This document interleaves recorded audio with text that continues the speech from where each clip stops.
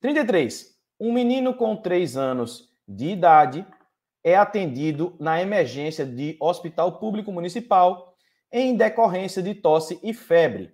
Sua mãe relata que o quadro se iniciou há cerca de 5 dias, com coriza e hialina, e que posteriormente surgiram tosse, que se tornou produtiva, e febre de até 38,5 graus.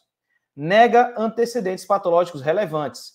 Ao exame, o menino apresenta-se em regular estado geral. Hipocorado, uma cruz em 4. Desidratado, uma cruz em 4. Anictérico e acianótico, com frequência cardíaca de 150 batimentos por minuto e frequência respiratória de 50 incursões respiratórias por minuto. A presença de tiragem subcostal, a ausculta respiratória revela estertores crepitantes em base direita, a ausculta cardíaca e do abdômen sem anormalidades. A radiografia de tórax revela condensação em base direita, sem derrame pleural. Com base nesses dados, assinale a opção que apresenta o antibiótico de primeira escolha para esse caso. Então, ele tem 3 anos de idade, está na emergência, né? Porque teve tosse e febre, iniciou há cerca de 5 dias, e aí agora ele tem tosse produtiva e febre alta.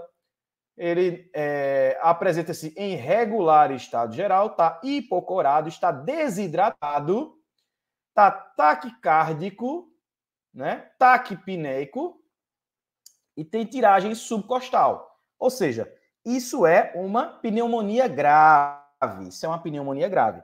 A gente tem que internar. Essa criança foi internado e foi dada medicação intravenosa. Qual é a medicação intravenosa de escolha?